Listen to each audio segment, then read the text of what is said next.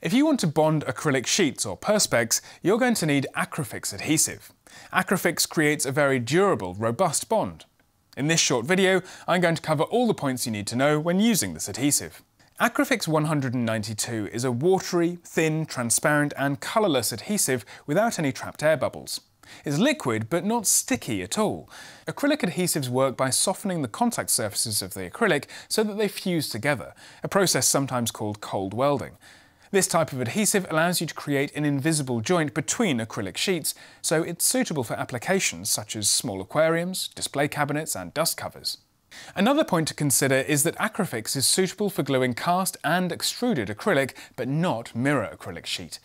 This adhesive dries under the influence of light, so using a UV lamp helps speed up the drying time.